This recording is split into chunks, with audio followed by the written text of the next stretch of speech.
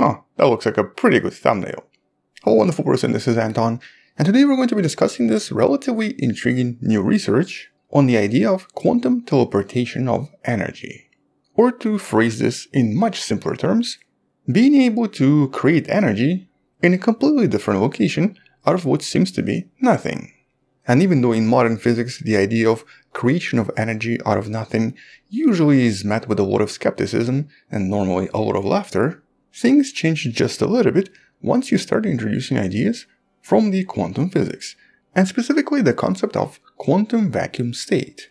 Something that various experiments have been able to prove for a very long time now, producing various energy fluctuations in what seems to be complete vacuum where there should be nothing there. The principle sometimes referred to as the quantum fluctuations. And so in this video we're going to discuss some of these new discoveries, some of these new propositions, and the two experiments, very recent experiments, that kind of made this possible.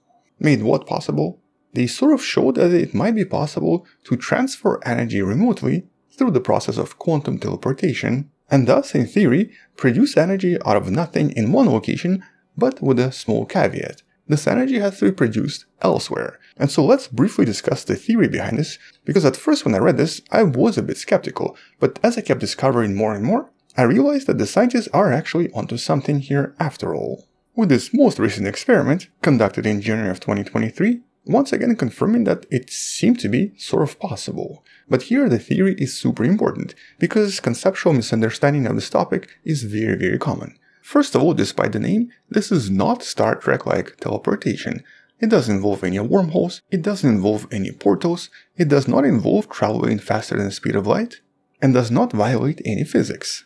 As a matter of fact, the word teleportation is maybe even not the best word to use here, but it does involve quantum ideas, such as entanglement, which then starts producing various effects across various distances. But I think the easiest way to understand what's happening here is to actually kind of go through the same questions the original scientist was going through when he sort of proposed this. He was this Japanese scientist that you see right here, Masahiro Hotta, seen here pictured with Stephen Hawking.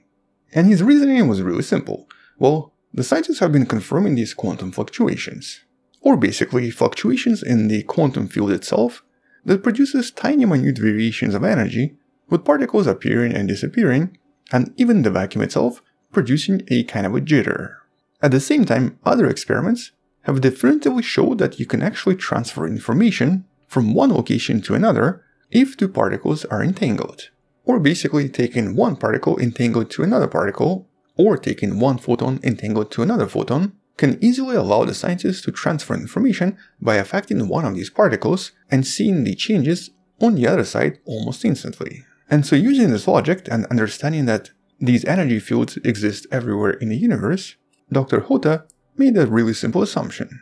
Shouldn't it be possible to transfer energy remotely using very similar principles? Which intriguingly also led him to various ideas about negative energy. Something that some scientists believe might be happening around black holes. As black holes shrink and as they evaporate using Hawking radiation, this can also be actually seen as a radiation emitted from their interiors as they swallow negative energy. Which by the way relates to another video about this topic that you can find in the description below. But besides black holes and besides negative energy, his ideas started to connect several major topics: entanglement, negative energy, and teleportation of energy across distances. Although ironically, as it usually starts in many cases, he was initially trying to sort of disprove this. But as he kept digging more and more, he kept discovering things that seemed to support his original hypothesis. It may be possible to create some kind of a negative energy inside quantum vacuum, making it give up energy that did not exist there before. It might be possible to produce energy out of completely empty vacuum. But with a very important side note, this energy has to be coming from somewhere else in the universe. It just doesn't have to be in the exactly same location in the same vicinity.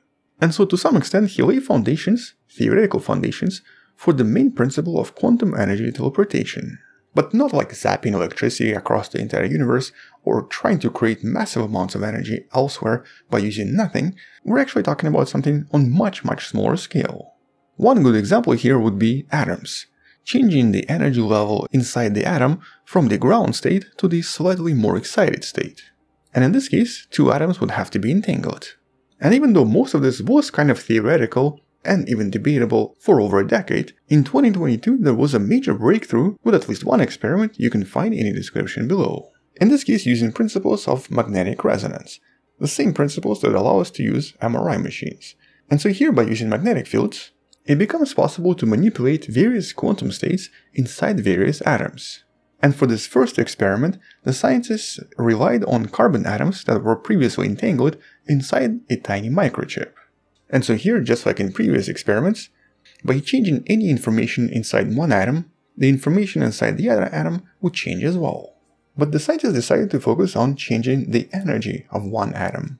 And they did so by using very specific radio waves, which basically changes the ground state around the atom itself. But when they did this in one atom, this also affected the entangled atom located slightly farther away. Although because these atoms were entangled, and because the information transfer had to happen as well, none of this violated any laws and nothing here traveled faster than light. And intriguingly, just like the hypothesis predicted, the entangled atom changed its energy in the opposite direction. And so it wasn't just the information transfer, it was also energy transfer. But because this was true entanglement, nothing here violated any physics. The information and energy transfer still happened at the speed of light, but it happened much faster than it would have happened if this involved any actual physical transfer. Even though normally this would take approximately a full second for the energy of one molecule to transfer to the other molecule, during the experiment this only took 37 milliseconds, or about 20 times faster. So kind of showing that this was teleportation after all. Just teleportation following the laws of physics. And having conducted this several times, the scientists confirmed that there was a correlation between the increase of energy on one side and the decrease of energy on the other side, as if one side was being charged and the other side was being discharged. And now, almost a year later, we have another proof, but this time using a quantum computer. In other words, the scientists were also able to create this by using a publicly available data from the IBM quantum computer and by creating an algorithm that would then transfer the energy from one location to another inside the quantum computer as well. And so essentially, by combining the entangled particles with the transfer of classical information, once again the scientists observed that on one side there was an energy increase, on the other side there was an energy decrease. So kind of like negative energy. And it's really this observation of negative energy that's one of the more significant discoveries coming out of these studies. And because the original hypothesis also connects this to black holes, this could eventually lead to some major discoveries, including maybe some clarifications of quantum gravity theories, or basically the theory of everything.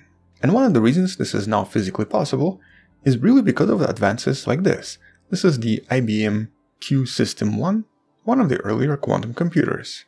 And not so long ago, I guess a few years ago, IBM made all of this easily accessible through a relatively easy to use web application that then allows you to remotely program and control certain operations on a quantum computer, basically allowing the scientists to conduct these experiments without ever leaving their house. Although in this case, the teleportation itself only happened inside a tiny computer chip. So in order to confirm all of this has to be now done over much larger distances. For example, maybe using the network in the Stony Brook University and Brookhaven National Laboratory that covers approximately 140 kilometers, which would make this a very important next step in proving all of these ideas. But despite these experiments being really intriguing and showing us something that we didn't really know before, Dr. Hoda himself is not particularly impressed, mostly because it does involve pre-entangled particles and a system that's already pre-connected, with the entanglement itself specifically being created for various types of manipulation. But his goal is to try to see if we can actually harvest the zero-point energy. Can we somehow actually extract energy from the vacuum itself by injecting the energy from elsewhere and by somehow entangling all of this in the process? Something that currently nobody knows how to do. But just the fact that these experiments show that we can actually do this, at least on a much smaller scale, all of this could one day lead to some really important discoveries when it comes to things like the quantum internet. And so not just transferring information like it's done today in quantum computers, but also transferring tiny bits of energy. But there's still a really big question where all of this leads in the future. It's quite possible that all of this might have extremely limited application, and it's also quite possible that the quantum internet might never become a reality. Nevertheless, these experiments could definitely provide answers about the universe itself. And once again, many of these answers seem to actually guide us toward black holes. It does look like these unusual objects seem to hide quite a lot of answers to everything. But at least for now, two really important experiments showing us that things in the quantum world are definitely quite strange, and showing us that the negative energy might be possible after all. But we'll talk more about this once more experiments and more investigations are done, and once the scientists actually come up with something even more exciting. Until then, thank you for watching, subscribe, share this with someone who has learned about space and sciences, come back tomorrow to learn something else, and maybe support this channel on Patreon by joining channel membership or by buying the wonderful person t-shirt you can find in the description. Stay wonderful, I'll see you tomorrow, and as always, bye bye.